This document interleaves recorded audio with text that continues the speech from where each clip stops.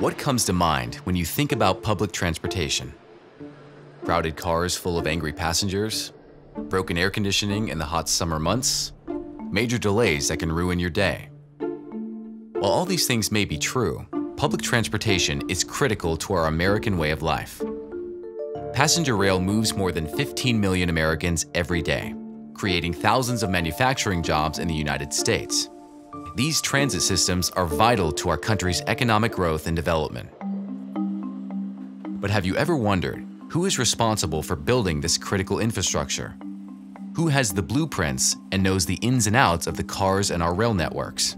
Who has access to your information when you connect to the onboard Wi-Fi? The truth is, the United States relies on foreign companies to provide this infrastructure. Manufacturers include French company Alstom, German conglomerate Siemens, Canadian company Bombardier, and Japanese rail company Hitachi.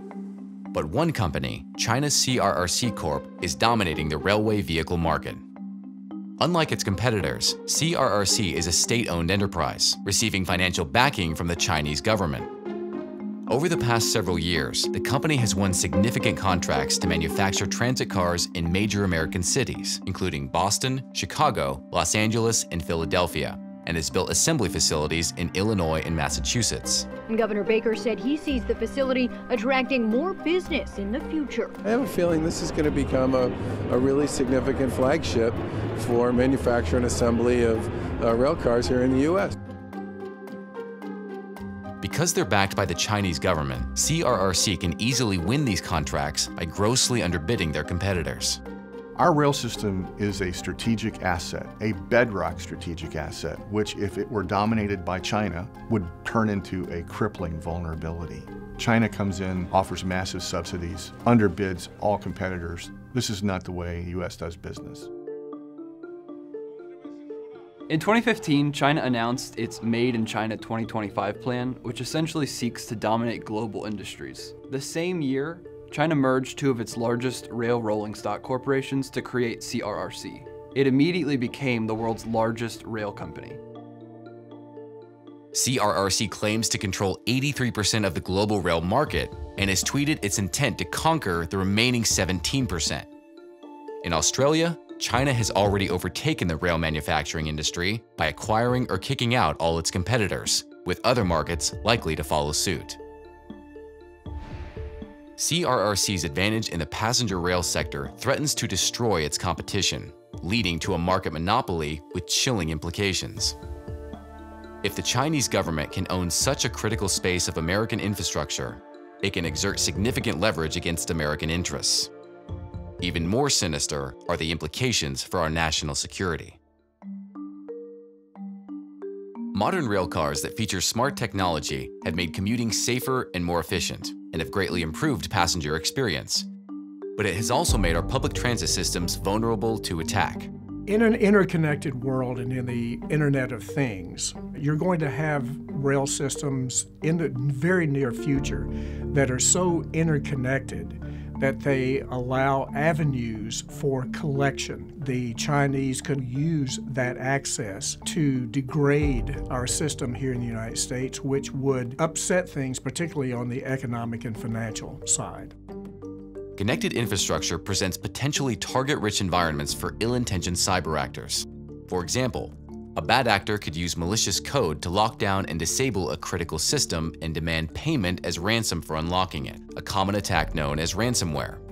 A terrorist group might hack infrastructure to cause accidents and sow fear. Countries such as China, Iran, North Korea, or Russia might seek to use smart connected infrastructure as a platform for espionage.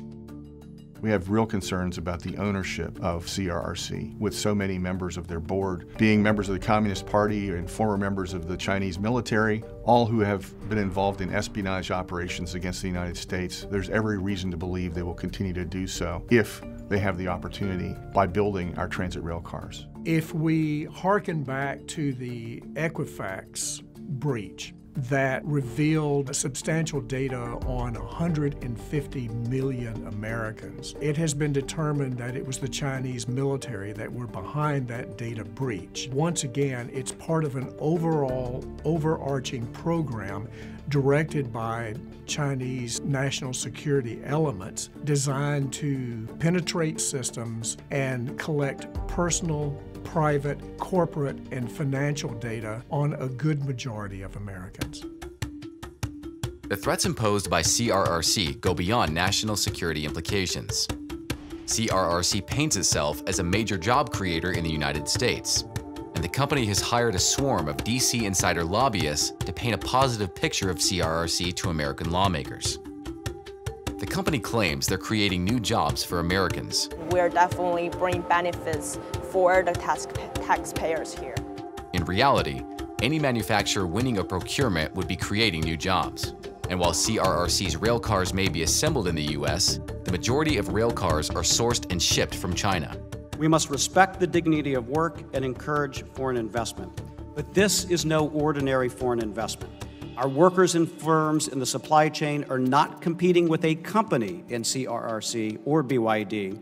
They are competing with an entire country.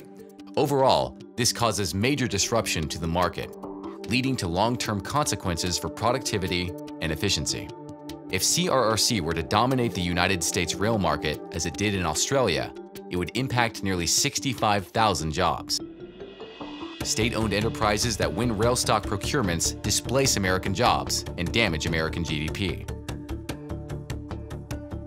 In Massachusetts in particular, CRRC promised to create hundreds of local jobs, but now faces questions about who is actually filling these roles. Public records reveal CRRC has filed for dozens of H-1B visas to bring workers from China rather than using qualified local workers. These records also show alarming discrepancies in pay between the American workforce and temporary Chinese employees. CRRC is not the first Chinese company to make headlines in the United States. The success of Netflix's documentary American Factory has raised public awareness of the clash between Chinese and American business interests and operations. American Factory focuses on Fuyao, a Chinese auto glass manufacturer that opened a facility in the Dayton, Ohio area in 2014. The film documents the American workers' attempt to organize and combat increasingly harsh working conditions. The American workforce quickly realizes that their new management does not fully embrace labor rights as they do. The promised revitalization of a depressed American manufacturing town is not, in fact, a dream come true. Like Fuyao, CRRC has received critical reviews from its workforce. Employees have taken to the internet to call out just some of the abuses of the Chinese management. These reviews underscore the threat imposed by Chinese state-owned companies expanding their manufacturing presence here in the US. Even more concerning were the results of a year-long NBC News investigation of child labor in Africa. The report found that CRRC uses the mineral mica mined by underage children in Madagascar in its supply chain. CRRC trains arriving in Massachusetts and Illinois are filled with this material. Both Massachusetts and Illinois have strong track records of supporting workers' rights, yet they are allowing the Chinese Communist Party, a known human rights violator, to operate intimately with critical infrastructure in their communities. Local transit authorities and communities deserve to know the truth about their rail manufacturing partners. The Senate will come to order. In December of 2019, the United States Congress passed bipartisan legislation that was signed by the President. The National Defense Authorization Act included language that banned federal dollars from going to procurements for state-owned and non-market economy countries. Currently, CRRC is the only rail manufacturer that meets that qualification. And now state legislatures with significant passenger rail infrastructure like Massachusetts, New York, and Illinois are all considering similar legislation to prevent new CRRC deals in their state.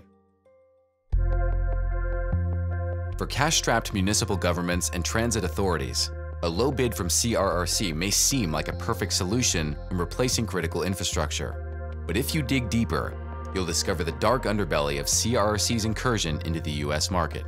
The cost of not addressing this and stopping this from happening is astronomical to our national security, the cost to our taxpayers. We have a platform here too, so I'm making a plea, to my fellow Americans, the state and local bureaucrats, wake up. We are being played by the Chinese Communist Party. As CRRC aims to conquer the American railcar industry, the true impact of its dominance is yet to be seen. What is clear is the threat that this Chinese state-owned entity poses on our country's critical infrastructure. We must ask ourselves, is a good deal worth this much risk?